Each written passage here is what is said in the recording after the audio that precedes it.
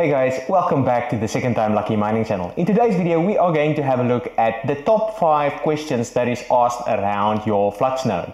If you've liked the video, please like the video and consider subscribing to the channel. That'll help me out a great deal. But enough of that, let's jump into the 5 questions.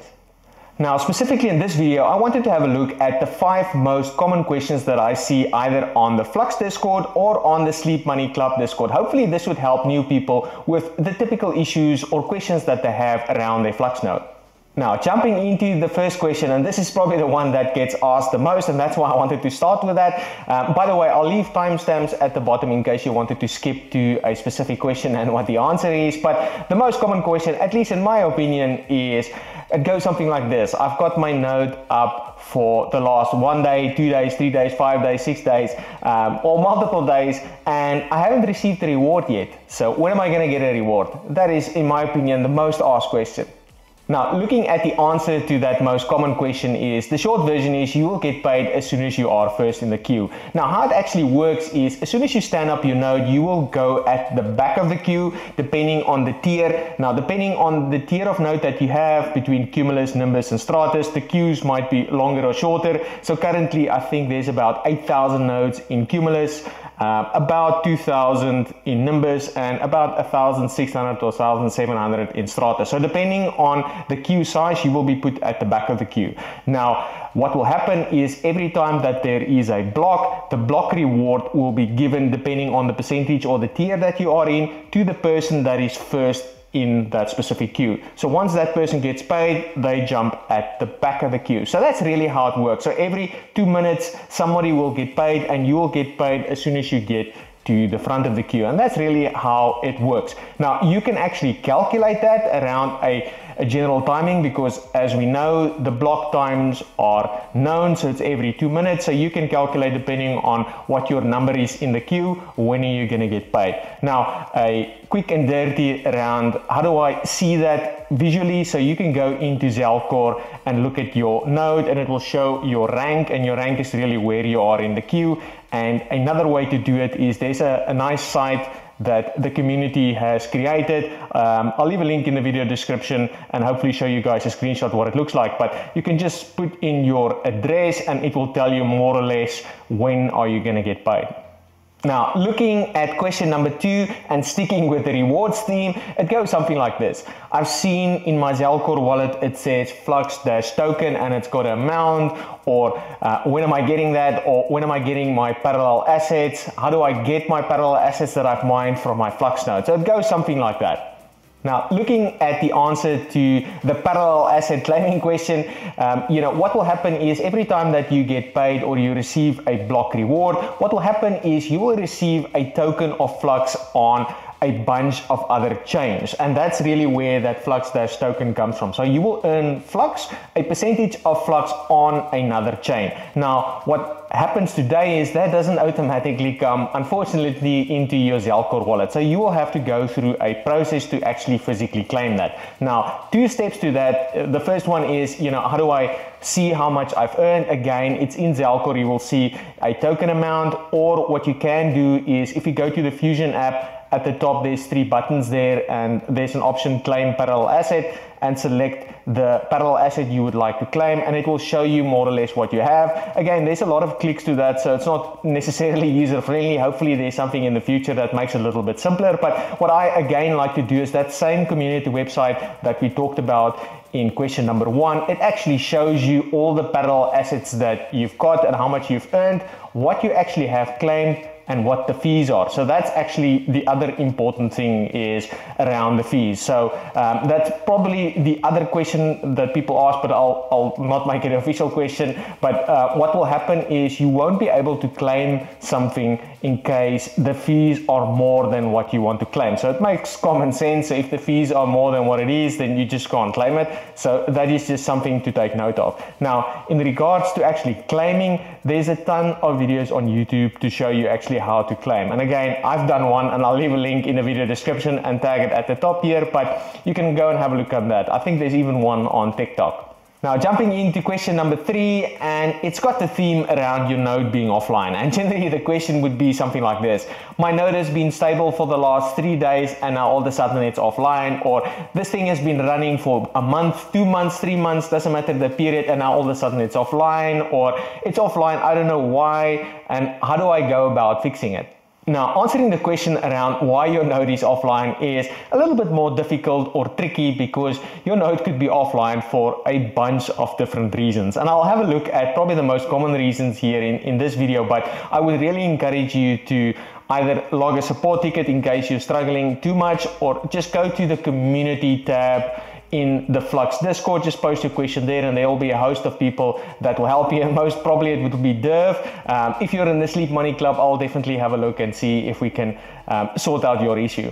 Now, what I'd like to do, and it's probably not the best way, but when my node is offline or I'm trying to help somebody which node is offline, I go through a process of elimination. So first I have a look at the hardware and then the software side and see, around the requirements, which requirements am I meeting, and in case I'm meeting it, I move on to the next requirement to ultimately figure out what's wrong. Now, the first thing that I would tell anybody around their node is make sure that you've got the watchdog installed, because it will show you systematically every time that there is a benchmark, or if there is an issue, it will actually show you what the issue is. So in case you haven't installed the benchmark yet, please do so. I've got a video specifically on it, so I'll leave a link in the video description and tag it at the top, but please install the watchdog because it will help you identify exactly when your node is experiencing some issues. Now, looking at the hardware side, I'll start with the EPS benchmark. So that is events per second. So it's really your CPU score. So you just need to make sure that your EPS score is consistently higher than what the minimum specification is, depending on the tier that you are in. And I've had issues with VPSs. I've had issues with my Raspberry Pi and even my computer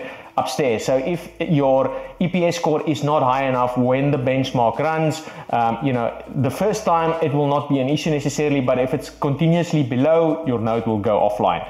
The same goes for the DWS score, so that's the disk write speed, so that's really the SSD performance. So again, what will happen is you will need to be more consistently than what the minimum specifications are, and the usual suspect in that area is if you've got a Contabo VPS, their DWS scores drop below the specifications every now and again. So if you're lucky, then it fixes itself and their SSD speeds goes up again. If you're not unlucky or you are unlucky, what will happen is it will consistently be below and then your node will go offline. Now, the next two specifications on the hardware side is really the upload and download speed. So even though they are part of the specification, at least when I'm recording this video, they are not getting enforced. But if I was you, I would look into them now already and assume that they are enforced, just to make sure that you are meeting the upload and download specification speeds. Now, the typical issues on the software side, and the way that I like to look at it, and again, this is just how I like to look at it, there might be a better way, but I like to look at it as two tiers. So the first one being the actual software that the Flux OS is installed on, and then the Flux OS being the second tier. So the way, again, that I like to look at it, or if I look at my normal PC, is the first being Windows. Is my Windows updated? And the next, if I'm using a specific application, is that application then updated that's running on Windows? So I like to look at it at those two-tier systems. Now, to put that into practice on the Flux node, so obviously we install Flux on Ubuntu, and then the Flux OS would have a version, right? So it's important to make sure that the Ubuntu operating system that you currently have got, that Flux is installed on, is up to date, and it's got all the security patches and all of the versions that supports the components that Flux needs to run. So let's make sure that that is updated. And again, I've got a specific video on that, so I'll leave a link in the video description and tag it at the top, but it shows you around how do you do patching to make sure that that part is correct. And then the other component is there is a version of Flux OS. So Flux is an iterative process, so they continually improve Flux OS, so they'll improve updates and enable new features. I think the latest one is the geolocation one,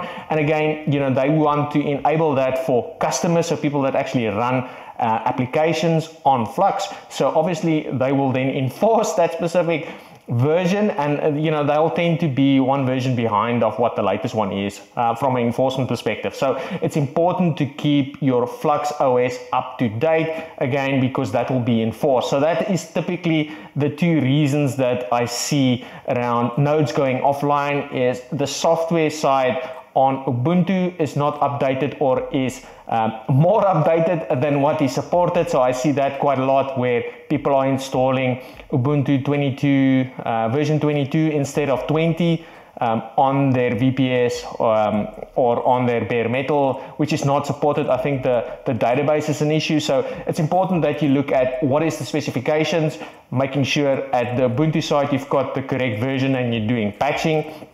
And then on the Flux OS side, again, if you've got the watchdog, and that's why I hammer on the watchdog, it will tend to do it automatically. If you don't, you can force it. So, you can force update the Flux OS.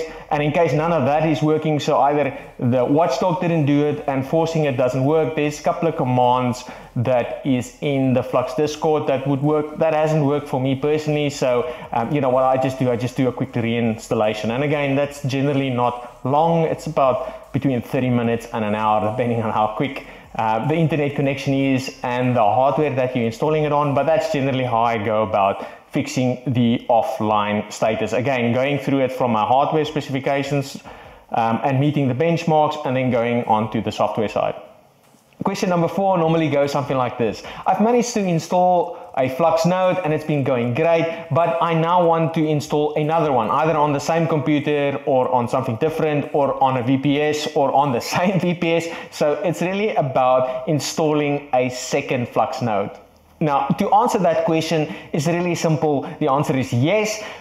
So you can absolutely install more than one Flux Node on a computer, that being a VPS or being a computer at home that you're running, or in your garage or wherever you're running your Flux Node. So you can absolutely do that. In fact, if you're running bare metal here at home, I think the limit today is 8 nodes, so you can install up to 8 nodes.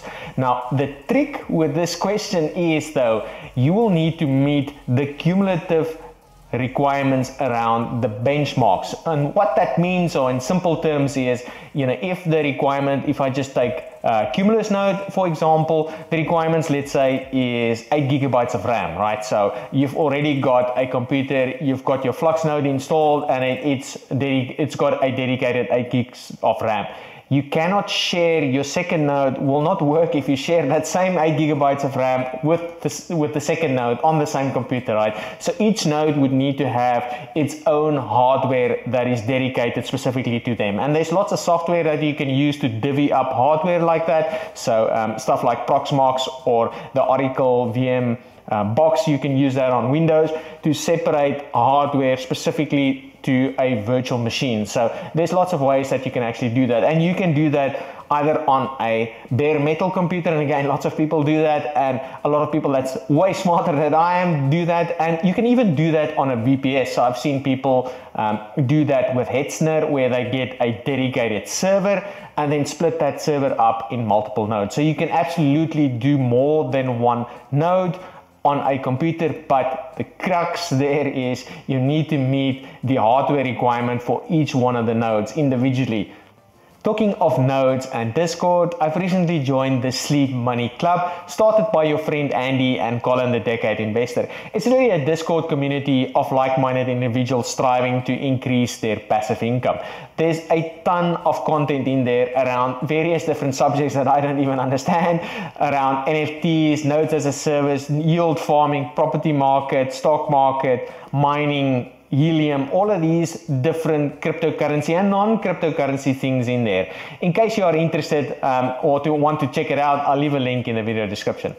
Now, the last question goes something like this. I've had a look on a lot of YouTube videos. It just looks too hard for me, or I don't think I can install a Flux Node because you need to be an IT expert. I've never seen Linux before. I don't think I can do it. Or I've actually tried on my computer or on a VPS. I just can't get it right. Now, what do I do now? Now, answering the last question, in case you didn't even try to install a Flux node, I would really encourage you to try. Yes, I do know it is daunting, especially for people that are not IT savvy, or some people just don't like doing that, right? So, and I totally do get it. But in case that is you are interested in that, I would really encourage you, number one, if you don't want to make the investment around the amount of coins that you need on the live environment, is to try the testnet. Flux does have a testnet. It actually works. I've done it a ton of times. I did it to test my hardware and making sure I understand the process, how to install a Flux node. So that's really what it is there for, right? So in the Discord channel, there's instructions around what do you need to do to get these test coins, and then there's a specific test net that you can go ahead and install. So again, it's great for, number one, testing your hardware to make sure it meets the specifications. So I would highly encourage you to do that. And the other one is it takes you through the actual process of what you would do it anyway, right? So it's a good learning opportunity on the test net. Now, if the testnet is still too hard for you and you don't want to do that, the second option, or at least what I look at is the second option, is some of the VPS providers. And some of the VPS providers actually makes it a lot simpler. So you don't need to know any Linux commands. All that you need to do is secure your spot with a VPS provider and provide them the collateral information, so your collateral ID, Zell ID, all of those type of things that you would normally need. You just provide them that details and they will set up the node specifically for you. So they make it a lot easier. You don't need to do anything really. It's just provide the collateral details and they will set up your hardware. So that's really another option specifically for you. Now, the last option, at least in my opinion, and there's one more and I'll mention it, but I wouldn't encourage people to actually go and do that. But the last option, in my opinion, is Project Titan, which is around the corner, and that is the functionality that will be enabled to allow you to stake from within Zelcore. So your collateral will be locked up though, but it will allow you to actually stake and participate in a node. I think that will be in the Stratus tier, but that'll allow you to at least earn some Flux from staking from within Zelcore. So that'll make it a lot easier for people. I suspect there might be a cap on there, so just have a look out when the official information is released around what the particulars are, but that'll be another option specifically for you. Now, technically, the last option, and again, you shouldn't really be doing this, or I don't encourage you to do this, is CoinMetro. So I know CoinMetro allows you to stake your Flux from within their exchange, but the old saying, not your keys, not your crypto, and especially what's going on, with exchanges at the moment, where some of the exchanges are stopping people from withdrawing, I would really not encourage you to send your Flux there or stake from within exchange. You can do the same functions. Yes, I know it's a bit more work, but it's doable, right? So Project Titan will allow you to do that within Zelcore. That's probably going to be the easiest. Or you can set up a node. Again, that's a little bit harder, but not impossible. And then, some of these VPS providers, makes it a lot simpler for you. So those are a lot of alternatives that allows you to keep your crypto. So again, it's with your keys, so it's your crypto. So that, in my opinion, is a lot more safer and what you should really be doing. That's it for this one, guys. If you've enjoyed the video, please like the video and consider subscribing to the channel. If you didn't, please specify in the comments what you would like me to change. Otherwise, I'll catch you in the next one. Cheers.